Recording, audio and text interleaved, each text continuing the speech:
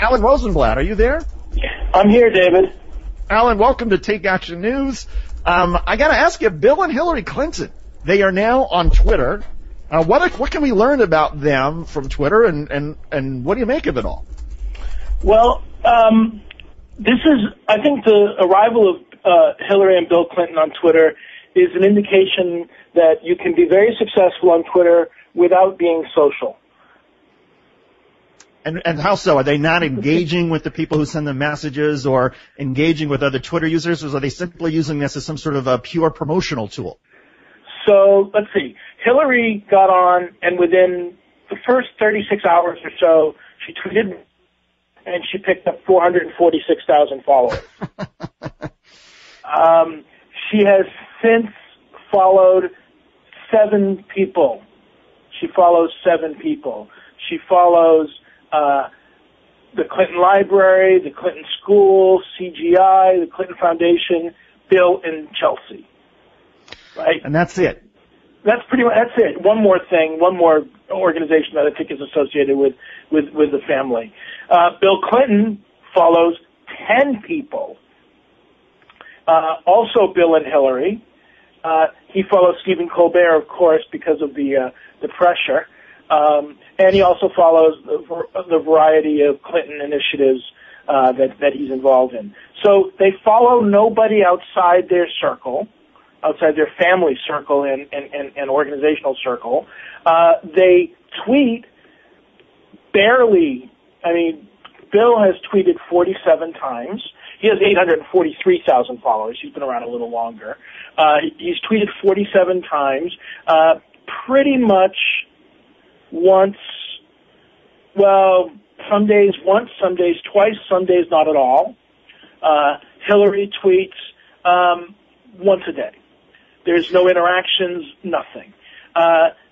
This is, I think, it reminds me of Seth Godin, who had hundreds of thousands of followers, I believe, on Twitter, and never, ever, ever tweeted. Just because people knew who he was and they wanted to follow him and they were waiting for his words of wisdom. And trust me, he has a lot of great words of wisdom, but he just didn't tweet at all. Chelsea, on the other hand, is on there. She has 250,000 followers. She's following almost 300 people, and she does a little bit more interaction. She retweets people. She responds to people. But, a whole other level. One thing I found striking is that my old boss, John Podesta, is now on Twitter. He's been on Twitter for about 5 or 6 months, and he follows Bill Clinton, but Bill Clinton doesn't follow him back. Now, if you compare this back to, say, George Bush, now George Bush has a Twitter account, but it's locked and not being used. But Laura has a Twitter account, and she follows Karl Rove, one of her husband's, deputy chief of staff. So, I would have expected that, Bill and Hillary should be following the people they worked with in this context.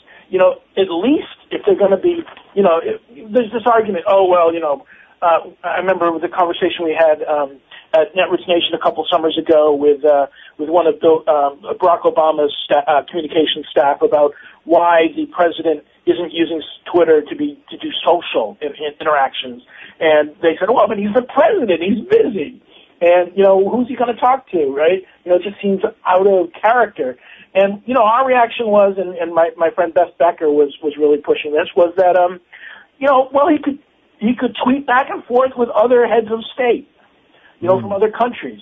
Or he could retweet and interact with the cabinet members, leading up his various cabinet departments in order to create a social engagement with his government out to the public. It would have been, a twist on the traditional social, but still social.